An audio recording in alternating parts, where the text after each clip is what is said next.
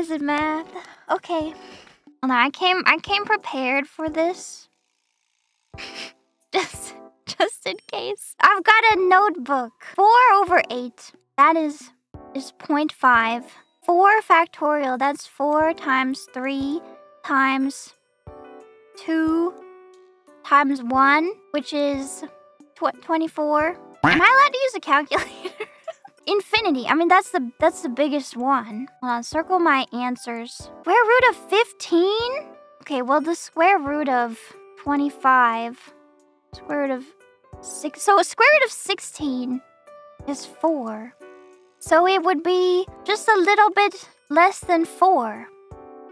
I call that a 3.9. What is this? The integral of x dx from 3 to 8. Do I remember how to do this? This is an integral, right? I'm gonna call that 1/2 x squared. And then it would be 8 over 2 times 8 squared minus... Wait, this is gonna be weird though. Times 3 squared. So that's 64 minus 3 times 9 over 2. We can cancel that out to get 30. 8 times 32? Can I use a calculator? That's a big number. Wait, maybe should I not have simplified the 2's? Are you allowed to just do this? Oh no, I don't remember how to do math. Well, let's do long multiplication. 8 times 32. 8 times 2, that's 16. 8 times... Wait, do I remember how to do long multiplication? Is it just this simple?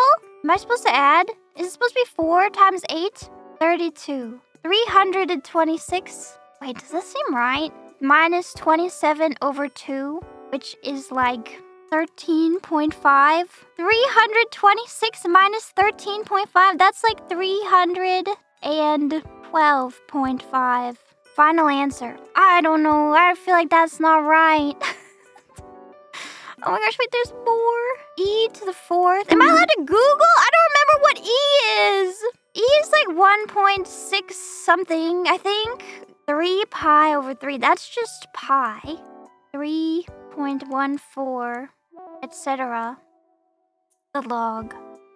Log. How do you do log? I have to Google it. Oh, and there's a summation. I equals 2I.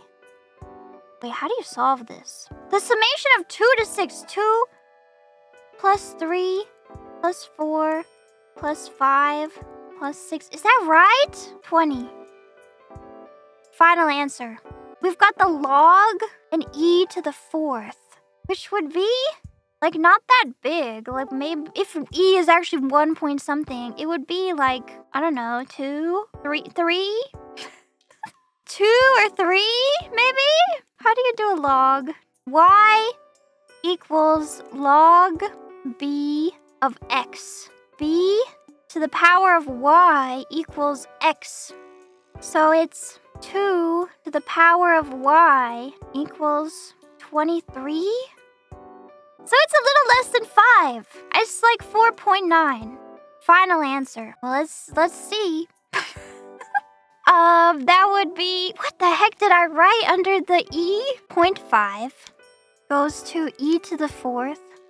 From least to greatest, it goes to pi, goes to square root of 15, goes to log, goes to summation, goes to 4, goes to integral, goes to infinity.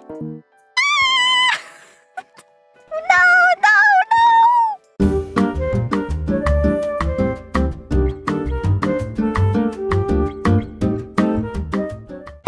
7.5. Final answer. 1, 2, 3, 4, 5, 6, 7, 8, 9. I can't believe it. I can't believe it. That's so embarrassing. Why did I put an extra X in there?